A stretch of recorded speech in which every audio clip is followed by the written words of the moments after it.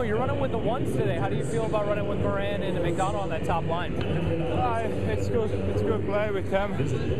Mag is so fast and work hard, and Mo see the eyes so well.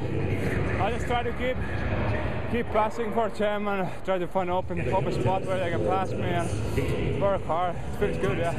Now you're down 1-0 after the first period. Martin Gerber has made several huge saves for you guys. Just talk about his play in the first period. We didn't play really well. Like first 10 minutes, they get so many chances. Gerb save many goals. Could be worse right now, yeah.